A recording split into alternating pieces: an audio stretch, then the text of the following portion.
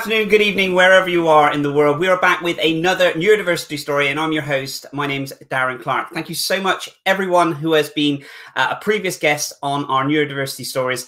And we have another incredible guest today. We have a good friend of mine, Swan, who's going to be sharing his story around dyslexia, workplace, school life, and again, kind of how dyslexia has affected him.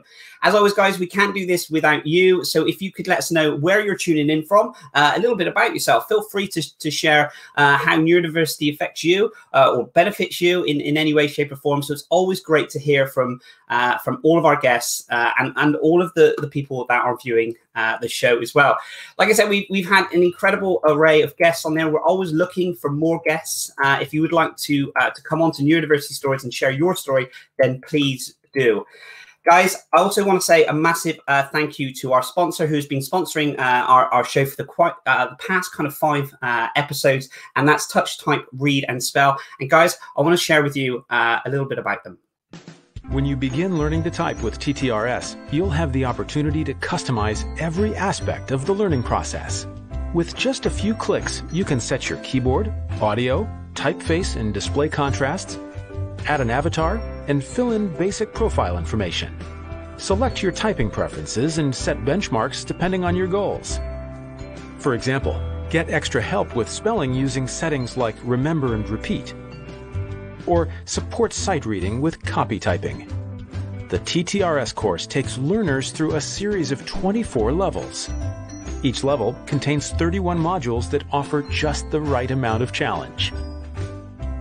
Results are easy to track, and progress is displayed in customizable charts and weekly reports. That's how easy it is to learn with Touch, Type, Read and Spell.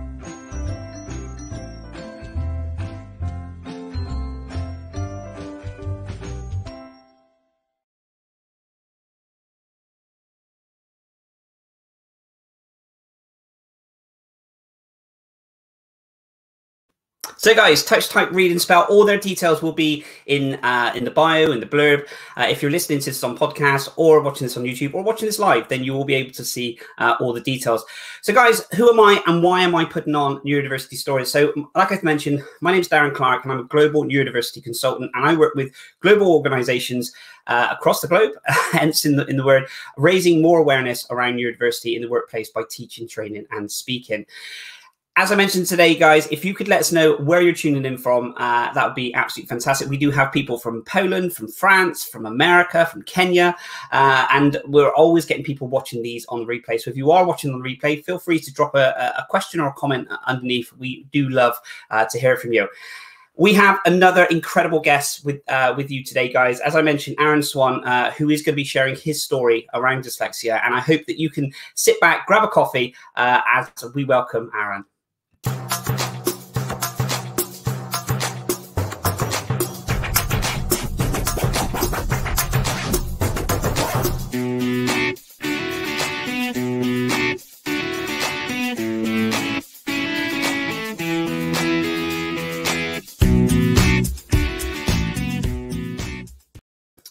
Good morning, Aaron. How are you, my friend? Good, good. How are you getting on? Yeah, very well, sir. Very well indeed. All the button pushing and everything else is all kind of coming together, so we're all good. How's your morning been so far, Aaron? Good, good. Busy, but good. Busy but good. So Aaron, I really do appreciate, I know you're an incredibly busy man, and I really do appreciate you taking the time out to come on to Neurodiversity Stories and share it, kind of, you know, your thoughts, your story, your journey. That would be amazing. So I've been following you. I think we connected on LinkedIn quite some time ago. Yeah. And I remember reading one of your blogs around dyslexia, which we will come on to if that's okay. Yeah, absolutely. So I know quite a bit about you in that way, but it'd be amazing if you could tell the listeners a little bit about yourself. That'd be amazing. Thank you, Aaron. Yeah, absolutely. Yeah, so I think we met. I started a business, I think it was almost a year ago, after getting made redundant, through COVID and all these kind of things. And I think at that point, I sort of really started paying attention to LinkedIn. And that was when I started. I saw a lot of Darren's stuff, and reached out, had some good conversations. But yeah, so since then, the business is firmly on the back burner, and I now run the manufacturing and service and everything else that needs to do with building robots at a company called Leap Automation, which is brilliant. It's a really a sort of dream job. I love it. But no, it's great. It's amazing what you can fall into when you sort of least expect it. I had my background from leaving school. I left school in into fifth year. So I was been 16, 17.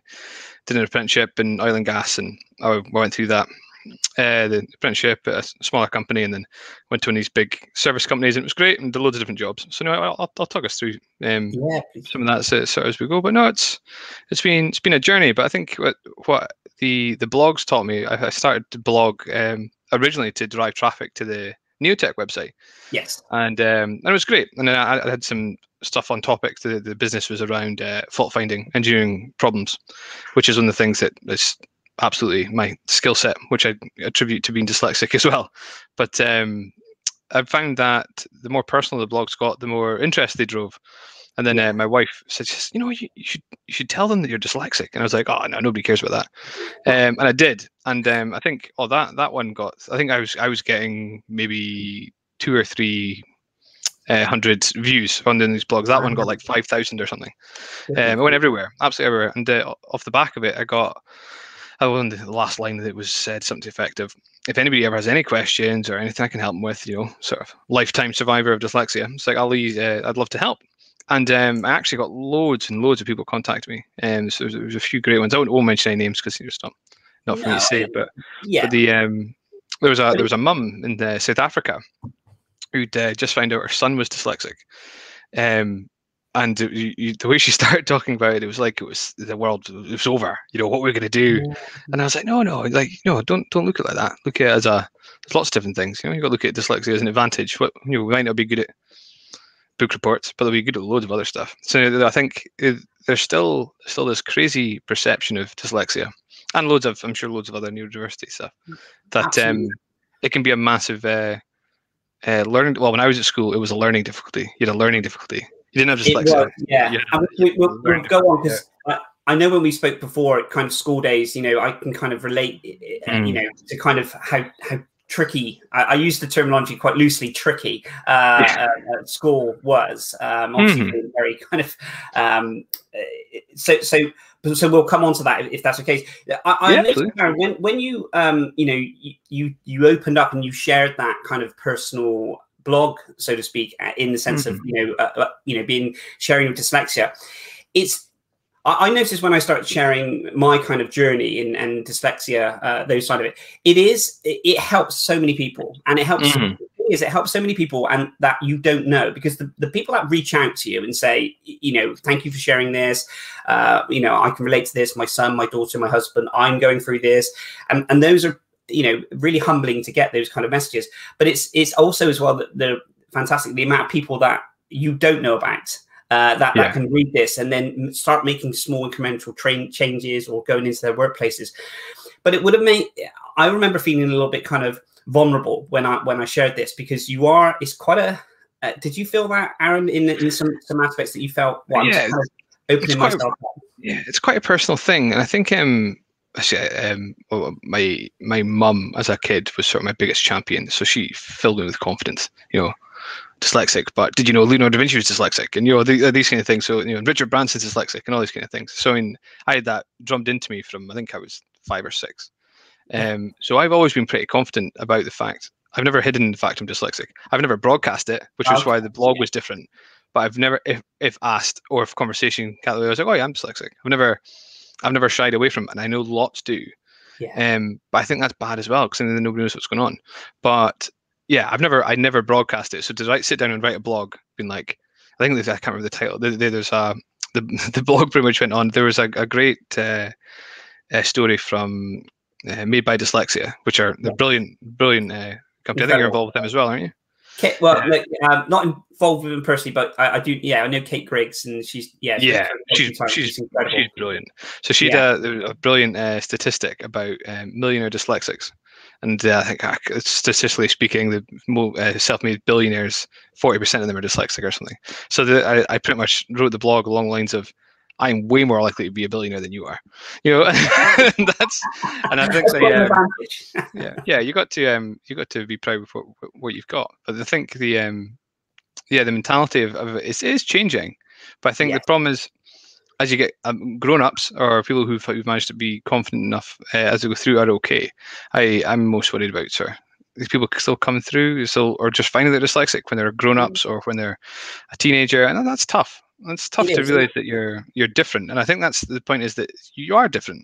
You know.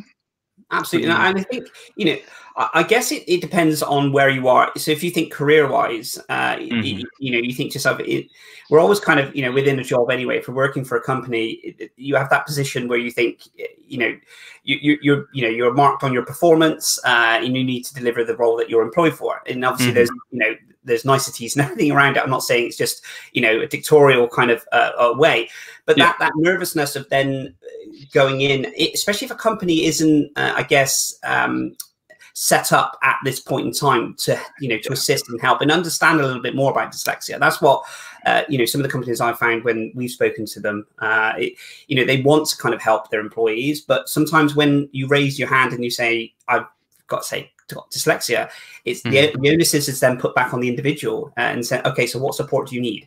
And it depends. If you're on that journey of only just self-discovery around dyslexia, sometimes you don't know what you need. I don't always know what tools I need, and I've been diagnosed for quite some time. Yeah, I think it's amazing. I think the problem is as well that it's not an all size fits all. It's not, you can say, well, here's your dyslexic help package, and this will make this dyslexic employee as spelling competent as everybody else, or whatever that specific person's struggles are. It's all totally different. So I'll maybe talk about the school bit. So when I was I've got 3 brothers. So I've got 2 older brothers and 1 younger brother, and so my mum is fiercely protective and always looked after us. So we remember when I was at school and I came home, I think I was about primary 1, and my mum and dad had always thought there was maybe something a little bit different because I didn't learn to cycle as early as my brothers did and all that kind of thing. And I think they had this idea in the back of their head that there was maybe something, only because they've had a direct comparison because you've got 2 older brothers. And I came home apparently one day and said, Mum, I think I'm different from the other kids. And my mum was horrified by this. So back straight into school, apparently like the next day, I took the afternoon off work and came into school. Goes, we need to work out what's going on here. There's no way my son's going to feel like he's different from everybody else. That's not fair. So we're told that you can't diagnose dyslexia this young. That's not how it works, because that would have been early 90s. And they were like, oh no, well, they can do tests, but they don't really know. What age were you around that? Was it kind of 9? I've been 5 or 6. 5 is wow. Okay. So obviously you're still learning to read and write. So they're like, oh well, you can't really do any of the tests. And mum's like, yeah, but 2 older brothers, same household, same upbringing. You'd imagine roughly same intelligence level. They were picking up quicker than this. So what's going on? They know all kids are different. But my mum being my mum, pushed it and was like, no, I want the educational psychologist, because that's who, I don't know if it's still how they do it, but that's who comes into schools in Scotland anyway and does the tests. And I can't remember the man's name, old guy, big beard. Vividly remember what's going on. And I remember I spent like a day with him doing all these different tests. And I vividly remember the meeting at the end of the day. And he goes, well, I can conclusively say your son is really quite dyslexic. And the teachers are horrified. Goes, oh, right, okay. It's just, we thought you couldn't tell. And he was like, well, it depends how severe the dyslexia is. But there's this, he's really quite dyslexic. And I vividly remember that saying, really quite dyslexic. So not just a little dyslexic. It's what a terminology that you're not going to forget, isn't it? It's not you're dyslexic, it's just really, really. It's like, you're like almost surprised about how dyslexic your child is. Wow, and you laugh about it now, but at the time I was like, I have no idea what that means. I get it, and again, I don't know whether or not the things have come on now from school, but the stuff I tried at school, it was awful. If you didn't feel different enough, the stuff that you got given. At one point, I actually had rose-tinted glasses, actual glasses that had tints in them, because they decided that was to help. I think back then there was an awful lot of suck it and see, and I had a green overlay, which actually I think did help at some point. But again, because not everybody's different, it's it might work for one kid and not work for another kid. But the one I vividly remember is I had this big wooden board thing that like ratcheted up and it sat like that on your desk. But I mean, it must have been like just bigger than an A3 sheet of paper, because somebody somewhere decided I was dyspraxic as well as dyslexic. Okay. Yeah. So like my handwriting is still absolutely horrendous, and like I didn't learn to cycle a bike till I was like maybe 8 or 9, because I used to just push in the pedals at the same pressure. Okay. So Yeah. you go on the pedals and you just push the same, and then just sort of fall over. Yeah. So they decided that handwriting wise, this big board thing would help. But I mean, imagine a kid's primary school. It took up my entire space. It was huge, and you walk in the class. And this was with all your other class friends. It wasn't in the separate. Yeah. No, yeah. So still in the same class. Okay. It's just massive, absolutely massive. And to be fair, primary school teachers were great. But yeah, I remember. Obviously, there's a couple of years and sort of feeling super isolated because you're literally being singled out as super different, and especially as well because I was so young. I don't think the school knew how to deal with it, because I think they had dyslexics that were maybe at the top end of school, primary 6, primary 7. Yeah, it's a bit more normal for them to have worked it out. But I remember actually I've got 3 brothers. My 2 older brothers are always we were always spending loads of time together, always socializing. And I remember properly having this decision is like, you can either sort of go totally introvert and keep to yourself, or go full the other way. So I did that. Hard to believe, I know, but so I went sort of full extrovert, and but I do remember it being, it must have been, I don't know, 8 or 9, and really thinking about it. It's one of the sort of earliest grown-up memories, or like serious decisions. So I made sure I went to every. It's like I used to not want to go to friends' houses to play because I didn't want to go, because what if they're doing something that I can't do? So like, but then at that point I was like, no, I'll go everything. I remember invited to. I'll do everything. And then and yeah, it was great. I had great friends at school, primary school, secondary school. It was great. By the time I got to secondary school, I was so confident in the fact that I was dyslexic. It was almost matter of fact. I was like, yeah, I'm dyslexic. That's fine. Yeah, sort of out my way. But I mean, secondary school at the time, I feel bad because there's obviously thousands of people who try really hard to help dyslexics. There's this huge support. Yeah. But I think what isn't looked at is the social aspect. So that you get extra time in exams, but you get extra time in exams, and it's a pure logistics thing. You either go in first or you stay back late, and you're right at the back of the exam hall, so you don't interrupt people coming in or late, in or back. So you like come in, and there was like 4 or 5 of us at the back of this exam hall, and you were there for longer. So not only are you spending more time in the exam, which is great, gives you more time to read the questions, and I absolutely appreciate it. But now everybody in your entire year knows that you're dyslexic. So it's like, not that it's anything to be ashamed of, but it just puts more pressure on a 13, 14, 15-year-old, or more awareness onto it. And I think I've mentioned it in my blog. I think if you can come out of school with your sort of self-confidence intact, and if you sort of learn to develop your own cheats or hacks to how to get through certain things, you'll do really well. In the workplace, there's the world is becoming more and more suited to dyslexic. With new technologies and everything. We're built for it. We're built for fault finding, and engineering wise, tech wise especially. We're just wired that way. I think and it'd be great to touch on that, because I speak to a lot of kind of engineers that kind of talk about, a lot of people are dyslexic and engineers, and they kind of gravitated into that kind of field. I just want to touch on when you mentioned about the exams and the extra time. And I've mentioned this on the Neurodiversity Stories a few times, and in blogs and conversations. What's your take on that? Because I feel, I wasn't put through any exams in school because they just didn't feel that, their terminology, their actual phrases was, it would just be a waste of paper, which looking back on it was just horrific. You couldn't say that now, could you? No, you couldn't, and you shouldn't. I shouldn't have said it back then, but you shouldn't.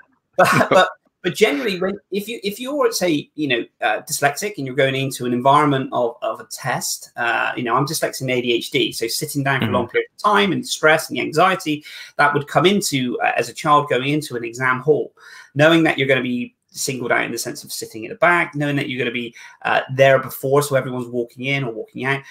Those elements. So I think personally, the more time given, and this is again just purely my views on this, more time given only enhances the stress and the strain for the child within that environment. Because if you say we're going to be sitting here for an hour, now you're going to be sitting there for an hour and a half, and you're going to be 3 minutes into the test, words be moving around, feeling anxious, not being able to do it, and that period of time, I can see it works for some people. For me, I guess it would But yeah, Yeah. it's interesting. So I think it totally depends on the person, and I think in reality there's probably better ways they could help. So the way it's explained to me, the whole point of the extra time is that you need longer to read the question to understand it. Yeah. I was like, well, why can't I have a dictaphone, or why can't I have these days anyway, an MP3 player, and I hit go on question 1 and it reads it out to me, and then I'll write my answer. Like it's probably not so easy back then, but surely you can do that kind of thing now. Or the pens that read out the text. Why don't they have this sort of thing? Because then you don't need maybe an extra 5 minutes. You shouldn't need that much more. And so I can understand the principles of it, but yeah, again, it's totally different. Dyslexics to dyslexics, they all change. I remember when I was at school, I didn't know who was dyslexic until I sat my standard grades, which would be in like 4th year, and then you get to the back of the exam hall and you see everybody and go, oh, all these people are dyslexic, and you could cut them in half. There was the people that, well, actually not half. It's different. There was factions that were embarrassed and didn't want to tell anybody, and they were like super ashamed. They were at the back of the room. There was a few of us who were like, I don't care, that's fine, I can rock it, that's fine. And then there was the smaller percentage who I think had just given up. They were like, oh yeah, school's not for me. But the problem with that is, I did okay at school. I didn't do spectacularly, but I did okay. But I mean, it just knocks on everywhere. If these people believe that if the school system beats them down to the level where they believe that they're not good enough to do this kind of thing, which means they're not good enough in comparatively to their peers, that has a knock-on effect for life in everything, workplace, or they won't apply for a job that they could maybe do because they don't think they're good enough, and that kind of thing. And I think that's terrible. And I think there needs to be a lot more focus on that element of it, of inclusion of everything. I don't they were never singled out, and appreciate whether that sort of thing was to help, but there must be better ways. Yeah, and I think, Aaron, listening to your story, it sounded like you had, an incredible support network at home, which really, without fail goes, would be incredible, because that support network that you had at home enhanced that when you went into the schools, that confidence that you built, and then you carried that confidence. I'm not saying that it wasn't a struggle. That's not what I'm saying. Of course, but sometimes when you have that kind of belief that these people behind you, and that mindset, because going into secondary school would have been daunting, but then you opened up about dyslexia. I think about when I went to school, still undiagnosed with dyslexia, but just knew that the last year of primary school was tough, and this was going to be really tough because it was a lot of exams and a lot of tests, and absolutely, kind of with your peers in things. So I believe the support network is key. I think it's crucial. It's absolutely crucial. But anyways, we'll circle back to the engineering stuff. I've worked with loads of engineers. So I left school and did an apprenticeship at a small company, doing some oil and gas stuff. It was great. And then I went to a big company called Aker Solutions, massive subsea oil service firm. Thousands, I don't know, 50,000 across the world, huge. And in Aberdeen, where I'm from. And I had lots of different jobs. Within them, it was great. They encouraged me to progress. And I think there's a lot to be said about playing to your strengths. I was a technician, and then I was promoted from a technician to a support engineer role, because I found myself on the workshop floor doing a lot of fault finding. Something goes wrong with these big subsea oil and gas bits of equipment. I really enjoyed taking it apart and working on what happened and why it happened and all that kind of thing. And then you move into the support team. So I was an engineer. So I went from a technician to becoming an engineer, which was great. With no formal qualifications, because I just had, at that point, I would have had, 7 or 8 years experience on the tools. And it was interesting because that support team was really good, but they were split in half. You could tell the people who were proper book learned engineers and guys who climbed up from the shop floor, and they had two completely different skill sets. And what you find latterly is that an awful lot of guys on the shop floor were either undiagnosed dyslexic, because there was a guy I worked with, I said, you should get checked. And he was like, no. And he goes, no, I think you're dyslexic. I can spot them like a mile off. I was like, no, you should definitely. Like radar. I've got dyslexic radar. And he did, he got checked. You found out at like 35 that he was dyslexic. And he was like, this makes so much sense. He was like, yeah. So these guys, who were some of the best engineers I've ever worked with, didn't go to uni because they didn't want to go to uni because they didn't think they'd be able to hack it. But they went the different route. They went the apprenticeship route, which I think should be encouraged so hard, because it's so much more. I think, especially hands-on jobs, it's so much easier to progress. And by the time you're far enough up the tree, if you've progressed that way, that you think dyslexia might be an issue, you have a good enough understanding that it's not a big deal. So I mean, I wrote big procedures, and I cheat. That's how I did it. You know, I write notes. If I'm reading anything, absolutely anything, I've got a highlighter and a notebook. Anything that I need to care about, I highlight the stuff that I know is important, and then I'll scribble all over it. I often score out like faff words, if that makes sense. There's a big long sentence, and I know that I want to come back to a few bits. I just scribble out the bits I don't care about. So when you scan back through it, you don't scan the whole page. You're only scanning the bits that you know, and you know, maybe 20% of it will go in. The second time I go through it, it makes a lot more sense. And then I take notes on it, and everyone has their own strategies. By the time you get to the stage that you need these things, you've already got your strategies. So I mean, I've written massive procedures that you never thought came from a dyslexic. I mean, these big organizations, they all go through technical assistants who review them all. Most engineers' spelling and grammar is horrendous, so they don't even ask. They're like, yeah, that's fine. They fix all these things. But I think, as you say, it really does depend on the business, and I think what you've chosen to go into. Yes. I think I was always driven towards, my dad's a builder. Okay. And from a really young age, I was taking stuff apart. Mum tells a story. I got a transformer for my birthday, and I took it apart. I took all the little screws out. And I got in like really big trouble because I took this whole thing apart, and I was like, "Oh no, it's okay, I'll fix it." And they went, "Oh yeah, okay." And I did. I put the whole thing back together. When I was like, Aaron, I took my parents bought this kind of, it was like the stack system of radio, you know, like a hi-fi kind of thing. And I remember they purchased it, and it was quite a bit of money back then. I remember thinking, oh, what's inside, because I'm always inquisitive about things. So how does that work? I'm not an engineer, but I started taking it apart, looking at all the boards and everything else, and I was thinking, this is amazing. And then I just remember my dad coming in, looking at it, thinking, what are you doing? I said, don't worry, I can put it back. It didn't work again, but but I learned so much not to take things apart with that. But in seriousness, I love that inquisitiveness of asking a question and finding out how something works. How does because you look at the computer, that's the screen, that's what you want to do, but behind it is all the mechanics and everything else that makes it run. It's just so interesting. Sorry, I just wanted to share that. Oh no, it's brilliant. It's absolutely brilliant. I think it's crucial. And so I ended up. It's actually I was made redundant from COVID. The world melted. That was fine. And I was actually a guy I used to work with. He was working at the company I'm at now, and he goes, "Oh, Alan, you should come and have a chat with them because they were working on something at the time. So maybe you could come help, sort of under my business. You could just come and help them with something." So I came in for a couple of weeks contract, and at the end of the contract, it goes, "Oh, do you want to come on board and run our manufacturing department for building these robots?" And I was like, I don't know anything about robots. And they went, "Oh, okay." He's like, yeah. And they just showed me loads of drawings, and they showed me their prototype ones, and I was like, yeah, that makes sense. I could build that. Yeah, that sounds good. Wow. So I'm six months on, and yeah, it's great. It's really good. I build loads of robots now, and it's I get teams starting to grow, and it's brilliant. I think the one bit again, I suppose I don't know if it's really dyslexic related or if it's probably good advice for anybody, is the whole networking piece. I hate the term networking because I think feels really sleazy businessman, but actually having good conversations with people will help so much in everything. And I think that was probably one of my sort of coping techniques as a dyslexic. If you I knew the TAs really well, so I used to give them a heads up, and I was like, I've got a big procedure coming. Let me know if some of it doesn't make any sense at all, and I'll buy you a coffee. And they all laugh and joke, and it was fine.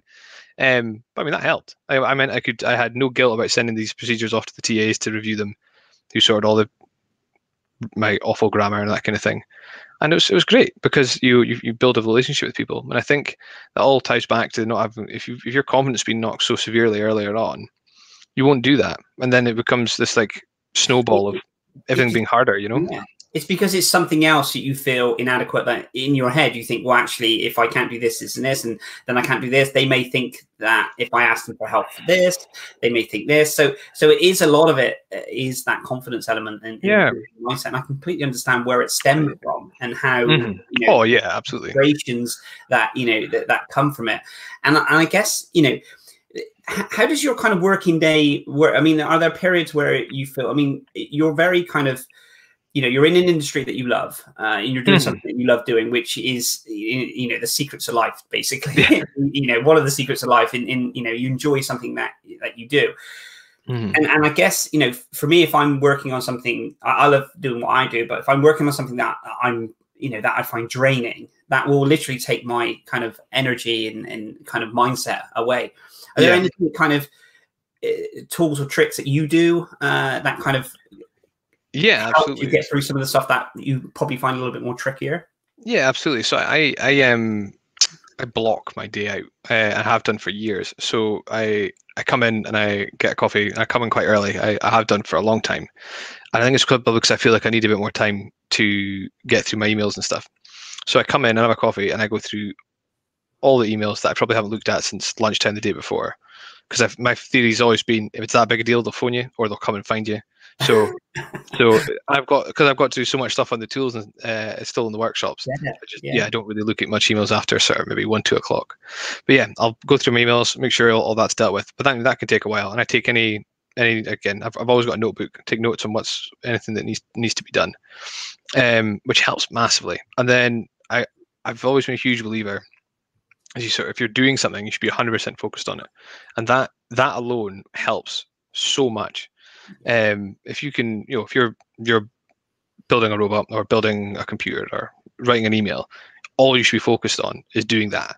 And if you can do that, which is so much easier to say than it is to actually do, because you're doing it and then you're thinking about, oh, well, after this, I've got to do this, this, and this. And it's like, ignore that, do this bit and do it really well. And you probably only have to do it once. Yeah. And then when it's gone, it's gone. And I think that makes a big difference.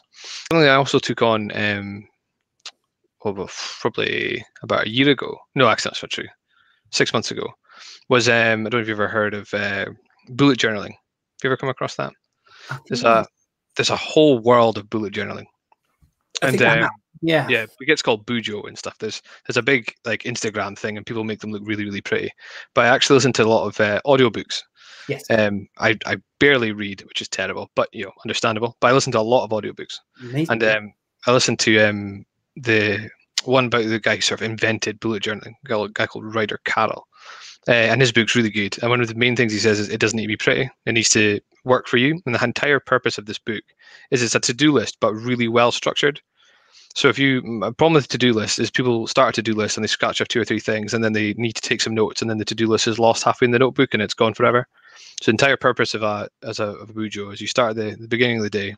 So after my emails, I sit on my Bujo and I write down the stuff that I need to get done that day. Okay. And at the end of the day, you have another self-review and you tick off all the stuff you've done. If you haven't done it that day, you migrate it, which is the term, and you push it on to the next day. If it is no longer a problem, you put a line through it, you don't need to care about it. Or if it needs to go out a few months, you can push it out into what they call a future log. There's a whole world to it. But it's actually really, really good. And I think what's the problem, some people that spend loads and loads and loads of time on it and they get stickers and do big drawings and stuff, but mine looks like hen scratchings. But it works for me. And I think it's really good at focusing your thoughts. And if you can go through your working day and go, or your study day or whatever you're doing, and actually focus on what you've got on your list. And when you're on that one, you're on that one and you get it done. And I think that makes a huge difference. Oh, absolutely. That would make, I mean, there's so many distractions. We talk the mobile device, when I'm working on the, my computer, I just get kind of like a bing come through or this, and there's always something that can kind of distract you or, where you're working and stuff. But those kind of tips, those kind of things that you work on, I generally, I've shared this, I generally, I truly believe that if you're working on a task, focus on that task, fully and try and get there, almost huge. Involved, get kind of all in with that task. I tend to, put my headphones in and listen to a lot of classical music. That kind of helps me kind of, zone out.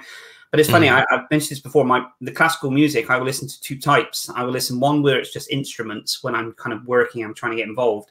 And then to relax, I then listen to kind of when they got the vocals. So it's kind of understanding the two. But that, for some reason, that really kind of helps me, kind of zoning out. And when I do that, I just know there's some people that listen to kind of, there's kind of like a ticking clock or something or something. Tick, tick. I mean, that would just any instrumental music. Yeah, absolutely. I think there's a lot to be said for that. About just if you can sort of zone out, especially if you're in busy offices and stuff like that. And I think that's probably even more. That helps everybody. But I think it's probably even more relevant to dyslexics because it's so easy to get scattered. And I think that's probably part of the whole thing as well. I don't know if you've ever read or heard of Tools of Titans by Tim Ferriss. Yeah, I've seen it. I've yet to. I literally. Funny you should say that. I've actually downloaded that a week ago onto my Audible. Oh, it's brilliant. It's massive. I think it's like 17 hours long or something.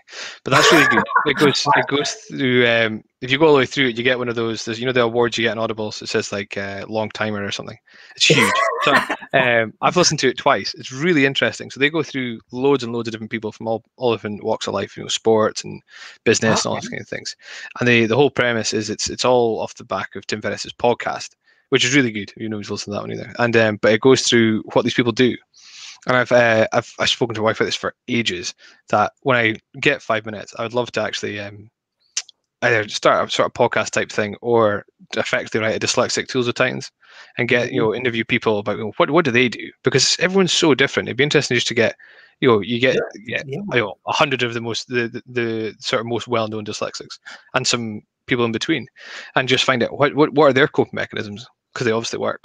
Your Alan Sugars and Richard Bransons and all these kind of people. I'd love to have a sit down chat with all these people and figure out, how do they get through the day? How do they make sure that what they're sending out in an email is actually readable for normal people? I think that'd be great. Aaron, I think you've documented it on here. I think you should.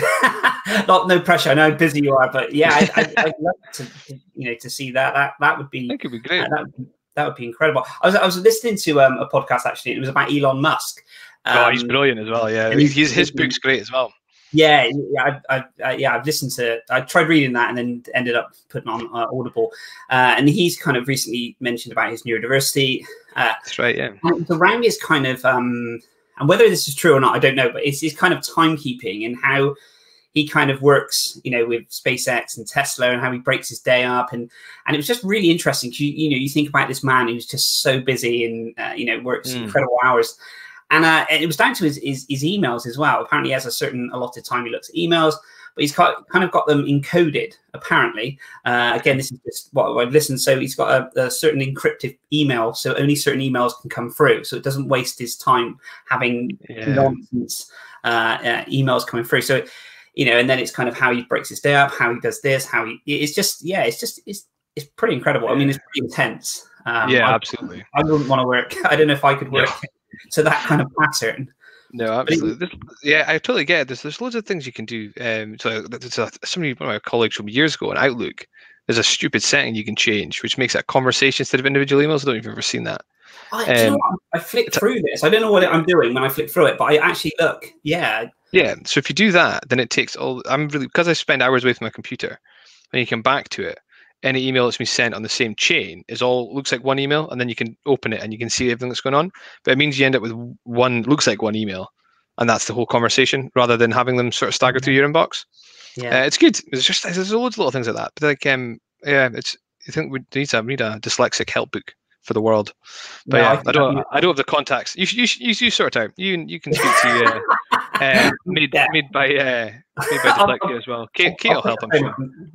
I just want to share Roxana has put this sounds fabulous, but with ADD in the mix, it's a challenge. But we'll explore the bullet journal idea. Sounds like something that would really work for me. So I mean, it definitely. I love taking notes. I take notes all the time because I feel like I've got a short-term memory, and I come up with all these different ideas, and then suddenly they kind of drop off. And what was that? And I've recently someone commented on one of my LinkedIn posts, and they mentioned about when you go for a walk, turn the phone off, walk in nature to relax and stuff, to get a bit of downtime, but maybe try and record your thoughts as well. Because I tend to, when I like in the shower or going for a walk or something, I tend to come up with all these kind of creative ideas, and then I come back and think, what was it? So, and I always remember, Richard Branson says he swears by walking. Everywhere he goes, he has a book that he can kind of just jot his ideas, and I think he shares a lot of it on his social channels. Some of the notes he scribbled. Huge amounts, even for everybody. Not just people with neurodiversity stuff. Taking notes or keeping notes of what's going on in your head helps massively. Even if you never read it again, just to get it out of your head on a bit of paper can give you a lot of clarity. And I think that's one of the things I liked about the. I'm really busy. We're a small company. It's very much a startup, so I've got a lot going on, and I find it therapeutic to put it all into into this bullet journal and prioritize it in my own head. And the priorities change. That's fine. That's okay. But priorities changing is still a lot less stressful than trying to remember everything that's going on. You just put it all in this book and go through. I think that's great. But yeah, I think there's loads and loads different people do to try and get through it. But no, it's great. There's loads of different options. So thank you so much for sharing that, Aaron. It's definitely, like I said, recording and documenting that's definitely something that I've found that really helps. Sometimes I wish I did it more. How do you find kind of relaxing in the sense of zoning out? Is it walking? Is it listening to the audiobooks? Because again, you're obviously very busy, and obviously I guess your mind's always racing in the sense of what because you're a very creative person. Do you find ways to kind of relax and I've also got 3 kids. Okay, scrap that question. Yeah, so I don't relax. No, so I've got a brilliant wife, and I've got three kids.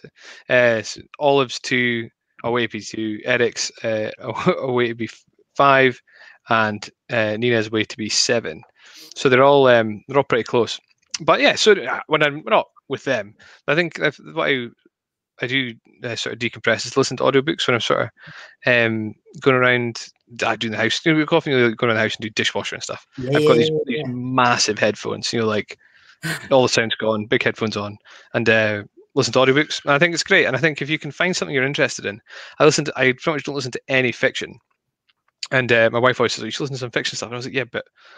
I feel like I think sort of the last few years, I've had this thing in my head where I feel like I've missed out on a lot of education because I never did any real further education. So I feel like if you can absorb all these books, you learn a lot through just listening. And I've always found that I'm very much an audible learner. Yeah. So I mean, my wife always says it's amazing when watching movies or talking about a film, I can remember whole scenes of dialogue in my head without trying. It just sort of comes out. But audio books are the same. Charlotte's sick of it, of me telling her, "Oh, yeah, she's in this is amazing. Did you know that Arnold Schwarzenegger drinks 10 eggs in the morning?" That kind of thing. It's like facts. Facts. Like just all these kind of things stick in your head. But I think if you can find anything that helps you sort of decompress, then it helps. And I think it's essential as well. I started road cycling when over lockdown, but I've sort of fallen off the wagon because I hurt my foot. But I need to get back to that because that was good as well because you were just out doing nothing else. I think that's important too. Yeah. But and actually enjoying your work, I think is huge. I always thought I enjoyed my work. I always thought I was like, no, I like what I do. I like engineering. And then it wasn't until I started here, and I was like, I actually love what I do here. And I think there's a big difference. You can like being an engineer or like being a technician or like wherever you're doing, but if you don't actually love your work, or those vast majority of people go through life not loving their work. But if you do love your work, it's not a chore come to work. Like I genuinely enjoy what I do. Like to my very core, love the robots. I think it's amazing. I can't talk too much about it, but the whole premise of the whole thing is awesome. Yeah. It's just engineering awesomeness, and we build really cool stuff. And the team's great, and it's really good. I love the whole thing. And the owners are brilliant. And so I mentioned them shortly after I started. It's like, oh, not sure if it's a thing.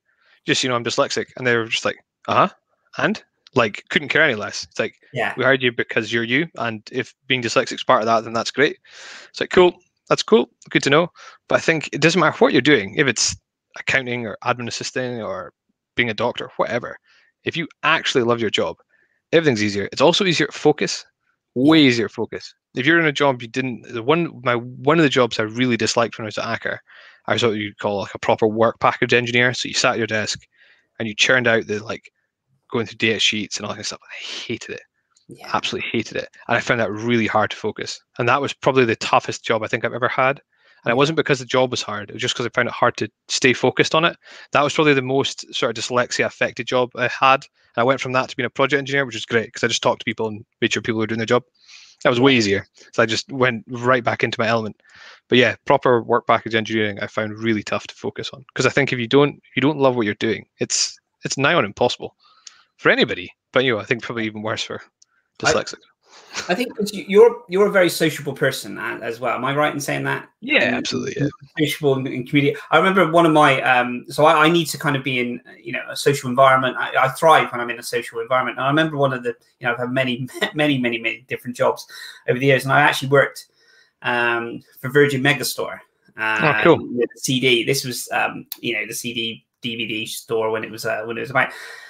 And I remember applying for this because I loved movies. I loved, the whole kind of thing. And I left school with no qualifications. And in the interview, I was, talking everything. They said, I thought I was just be on the floor, kind of moving the DVDs around and all this thing. And they said, we're going to put you in the cash office.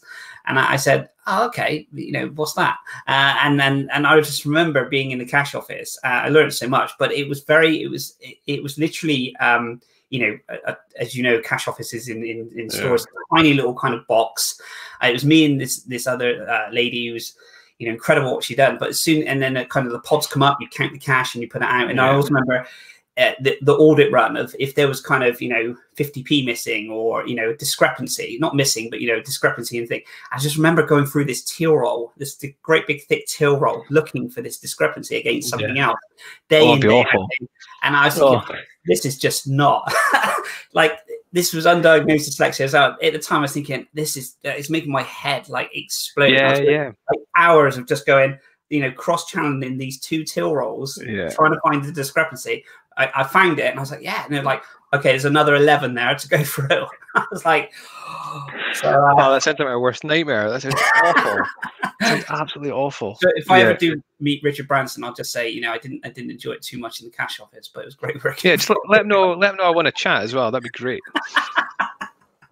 Aaron, we're coming up to the end of the time. I could talk to you all day, my friend, and I really do appreciate, like I said, Chris. So if people want to connect with you and get in contact with you, how can they do that?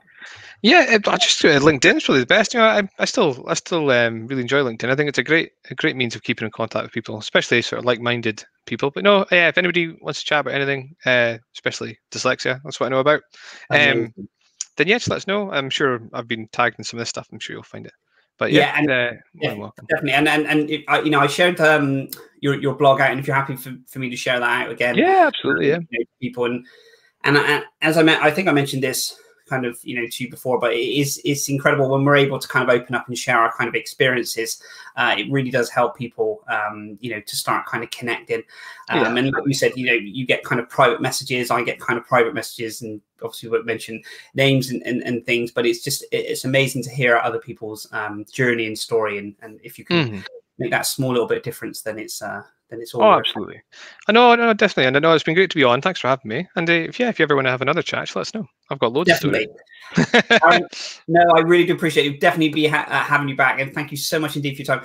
Enjoy the rest of your Friday. Have an amazing weekend. And I will catch you very, very soon, my friend. Great. Take care. Thanks very much. See you later.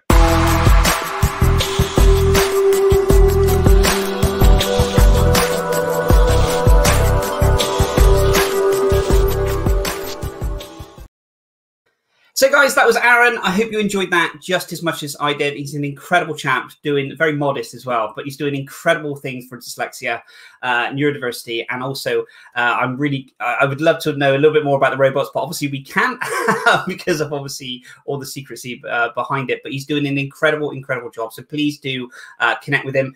We're definitely going to be trying that bullet idea with the with the notes and everything else. Thank you as always for tuning in and watching. We will be back next Friday with another amazing guest. Have an amazing weekend, and I will see you soon. Take care, guys. Cheers. Bye-bye.